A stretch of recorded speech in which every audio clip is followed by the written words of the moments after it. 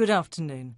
I'm very pleased you could all attend this session dedicated to engineering to order and key trends in the industrial equipment industry. We'd like to share with you our understanding of the ETO process, what its key characteristics are, and the required solution to execute this process. In the next 25 minutes, we'll illustrate how Dassault Systèmes takes in account this specific process and introduce our solution that we believe answers the needs of industrial equipment companies. Several years ago, Dassault Systèmes changed its approach to the market. What drives us is the industry. Our strategy and solution roadmap is defined based on specific industry requirements and trends. Our technology serves the specific customer process as we understand it today. It can change based on emerging IT capabilities. We cover 12 industries. Industry organizations are in charge of defining 3DS strategy and building the solution roadmap. The organization is also responsible for supporting key customers. Industrial equipment is one of the key industries for Dassault Systèmes. Let's see what type of companies belong to this industry. Industrial equipment is the combination of 6 different segments, which are illustrated in this chart. It spans from the individual part and component, where we have a large number of customers, to very complex products like complex excavators or big paper machines with hundreds or thousands of parts. These very complex products are highly customized in response to specific customer demands, but also to local regulations and local equipment providers. An additional layer of complexity arises from the fact that these products include more and more sophisticated electronics, sensors, and embedded control software. These essential technologies drive product innovation. In addition, companies have become global organizations, serving customers all over the world with diverse demands that require complex networks of suppliers and local manufacturing resources. These companies operate in a new environment. It's a major evolution in this industry. Let's speak about an extremely important trend. Ladies and gentlemen, the 4th Industrial Revolution has started. You may be asking yourself, okay, but what is it? What were the first 3 revolutions about? Well, in the end of the 19th century, industrial production began, but was primarily manual, with few machines. The mid-20th century was characterized by a new production organization driven by the need for more efficiency. This new production line was well illustrated in the automotive sector. At the end of the 20th century, we saw the emergence of full process automation, executed by intelligent machines and piloted by digital product definition and manufacturing automation. And what about the 4th Industrial Revolution? Today, our way of life presents significant challenges. We collaborate with people we don't even know. TV, smartphones, and maybe our watches are connected to the internet. We don't want standard products. Even our cars are customized to our tastes. And because we're always on the move, we need more and more services and support to make our lives easier. With this evolution in society, manufacturing plays a key role. It's not only a consumer problem, it also has a major impact on the production system. Companies are adopting these trends and changing the way products are made. They are proposing products people are looking for. Let me speak a little bit about each aspect of this revolution and how it impacts your business. Firstly, collaboration leads to social production, bringing all stakeholders together and creating machines or machine parts in a sustainable way. The way we collaborate is changing. Sending multiple emails is cumbersome. Many companies apply new social collaboration in their organisations to streamline the exchange of ideas, to promote working in groups, and making the decision process a smooth one. Secondly, the Internet of Things leads to smart production, to connect products, machines, plants and people. A GE plant manager has been able to relaunch his factory with his iPad from home after he received a warning that a storm had stopped production. You need intelligent devices to build intelligent products. Thirdly, customization leads to flexible production to create products that the final consumer is looking for.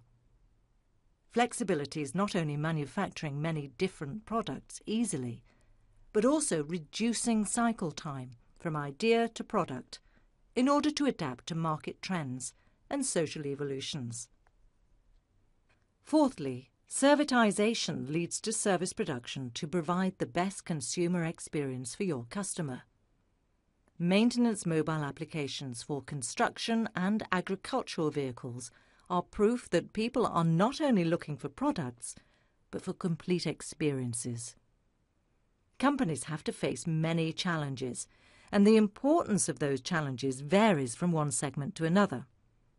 All of them drive the search for solutions to increase performance. There are 6 key challenges common to all the segments in the industrial equipment industry: collaboration, diversification, fast development and delivery, the ability to leverage smart components and to optimize global or local production, and finally, the transition to service business model. The 4th industrial equipment revolution clearly impacts how companies must revolutionize their processes. The first impact is on the product architecture itself, as this drives how ETO processes will be efficient. New product architecture allows companies to reduce the amount of engineering needed to answer specific customer RFPs. Of course, working on the product architecture is a huge investment, but it is key to long-term profitability. A very well-known example is Scania in the truck and heavy industry, or VW in the automotive industry. This new product architecture also influences the production system. The automotive industry has clearly become more agile, and we're seeing this trend gaining ground in other IE segments. We've seen at some of our customers that the need for a flexible production system is driving the characteristics of the PLM system. Engineering to order is today's answer to provide the end customer with customized equipment. In a long-term vision, the ultimate goal is in fact to reduce as much as possible the demands on engineering and to create specific configurations by combining predefined modules. This configured-to-order methodology, as shown in this illustration, is the foundation on which companies can base the analysis of their full product cycle. This means modules are defined not only based on engineering needs, but can be driven by maintainability requirements or cost efficiencies. This can be considered as the methodology of the future in answer to highly variable demands. ETO is in fact a process. It combines internal and customer-related processes.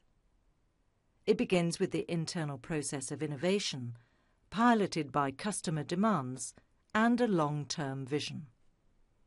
This enables companies to create the product baseline, which will later help to build up the proposal. In fact, a lot of ETO efficiency is probably already established in this phase. A good product architecture will dramatically facilitate the design of a specific customer configuration. As soon as the inquiry is received, the process can begin. Depending on the segment, this is typically a 6 to 18-month process for large press machines, for example. What is important is the TTA, time to acceptance. Yet once a product is delivered to a customer, there is still a period of time during which the client will test the product to check if it matches expectations. What are the key challenges to execute this ETO process? Being fast and keeping control. There's no value in being fast if the quote or delivery is not what the customer expected. Balancing these two parameters is always a challenge. Being efficient depends on capitalizing on practices that have been successful in the past. In fact, in a global environment in which design is distributed and manufacturing is split in many locations, allowing reuse of best practices and knowledge capitalization are key success factors. And the last challenge is about the IT infrastructure supporting this ETO process. An ETO process combines many disciplines. Engineering, of course, but also sales, purchasing, installation and service, which traditionally use dedicated solutions. These solutions should work in a collaborative mode, but most of the time this is not the case. The key characteristics of ETO processes are multidiscipline. In the engineering world, with mechanical, electrical, SW, but also including sales, finance, contracts and the supply chain. The equipment that is sold is most of the time maintained by the company itself. Including serviceability in the design and the proposal is essential. Going from design to cost to design for service. A second characteristic is traceability. Essential to executing the IT is, of course, the internal processes that monitor the IT, but also the customer relationship. This change leads to differences in the final product. It impacts the contract and payment. And finally, they need to ensure that all changes do not affect the equipment's compliance with regulations. What are the key indicators used to measure a company's efficiency? Obviously, the first one is the success rate. The number of wins compared to the number of RFQs answered is a good measurement. Above 30% is considered a good ratio. But winning many projects is not enough if the project is not profitable. Profitability must be analysed, of course, for the project itself, up to acceptance, but also in the company's capacity to generate added value services like maintenance or spare parts. Finally, as already mentioned, managing knowledge to create efficiency. Something not understood is the ROI of knowledge capitalization. In fact, the more a company will reuse existing elements, the greater chances it has to lower risks of failures and increase margins. The best way to measure capitalization is probably to count the number of elements that are reused in a new project. Here are some examples. Jakob Müller designs and manufactures textile machines, essentially focusing on delivering customized machines. The benefit of a control ETO process is the ability to quickly deliver high-quality machines, but also, as expressed by Jakob Müller himself, the ability to control their process. Remember the need to be fast and in control. Being able to trace the activity of every actor is essential. It helps to precisely meet customer requirements. No more, no less. Another example is Mead Westvaco. Here is a company that designs and manufactures machines for secondary packaging in the beverage, food and healthcare sectors, and for a variety of other consumer products. As you can see in the quote from the manufacturing VP, the target is not to divide lead time by 5% or 10%, but by 1/3. Why? because the package definition is totally connected to trends in consumer behaviour. Once this behaviour is understood, companies must react very quickly to design products that respond to those trends. Time to delivery is key and a huge competitive advantage. Now that we've explained what ETO consists of and what the KPIs are to measure its efficiency, we'll now explain the 4 main objectives and what we consider as the 4 solutions to improve processes to establish an efficient ETO approach. To manage the product architecture, we see 3 main components, which are A. The efficiency of the bill of materials process, B. Having a system approach, and C. Finally having the ability to integrate different disciplines on a same platform. Thanks to this multidisciplinary approach, you can now seamlessly connect design, simulation and manufacturing, which is critical to implementing your ETO process. As we previously explained, ETO is a process, and one of its advantages is the ability to capitalise on existing elements.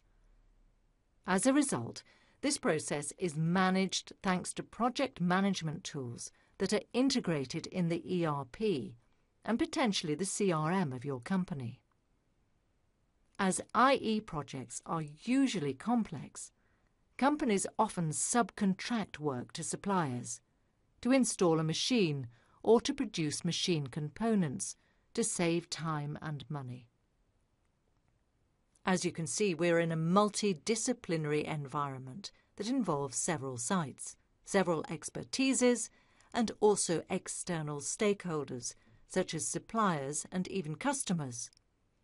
To manage this, we need to have a unique platform which will enable everyone to interact and work together throughout the entire project, enabling each to access the enterprise data and to build and consult dashboards to monitor and help with decision-making.